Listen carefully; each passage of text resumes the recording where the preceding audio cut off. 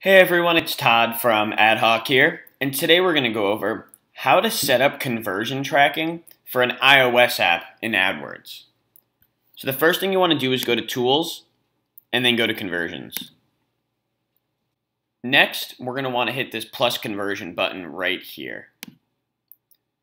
Then, like I said, we are going to trap installs on iOS apps. So we want to go into our app, and go to iOS.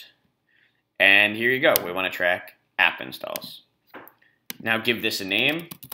Adhoc app installs iOS.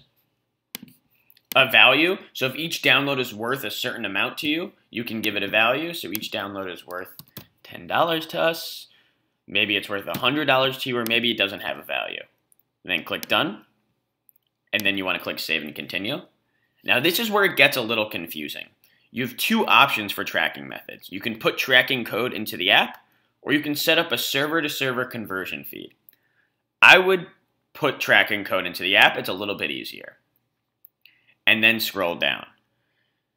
So this is where it gets a little confusing. You're going to have to download and import this SDK right here and put it into your Xcode project, and then add this code shown. Now, if you don't know how to do this, you can email the instructions to the person that works on your app, and they can do this for you. And then hit Done, and you're all set. Thanks so much, and be sure to check out tryadhoc.com for all of your digital advertising needs.